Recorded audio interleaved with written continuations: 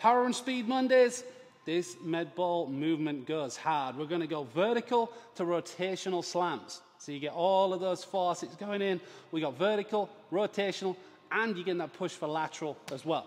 I've got a 5 kilo by 11 pound ball. We're looking to create elevation and then snap down through the core before we then load and rotate to create lateral push, rotational force, and release to the wall. All right, so stay in your posture the whole time, fire the core, and be dynamic through the feet.